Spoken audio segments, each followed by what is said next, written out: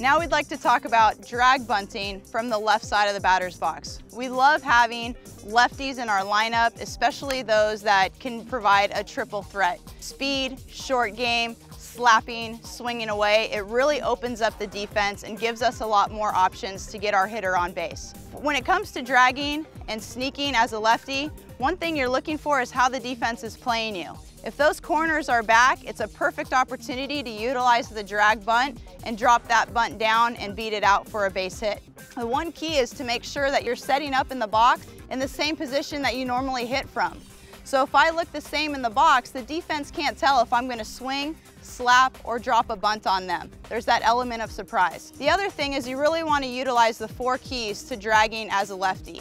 You want to start late so that they don't know what you're doing. You want to make sure that you're sprinting through the box, that you get that bat out in front and you kill that ball right off the end of your bat, and that ball will die out in front. So those are the 4 keys as a lefty to really making sure that you're executing the drag bunt. As far as placement, it's really important that you utilize the middle of the field.